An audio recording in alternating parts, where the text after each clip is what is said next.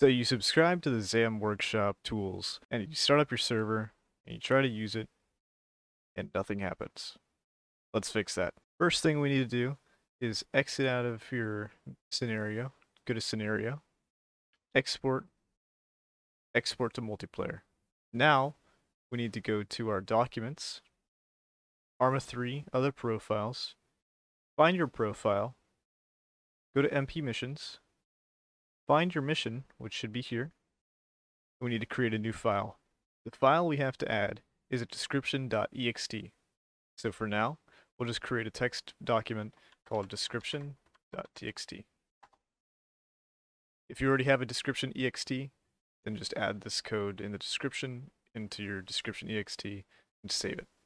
Now all you have to do is open up this file, paste in this script that'll be in the description of the video, save it, close it, rename it, and change it to a .ext instead of txt.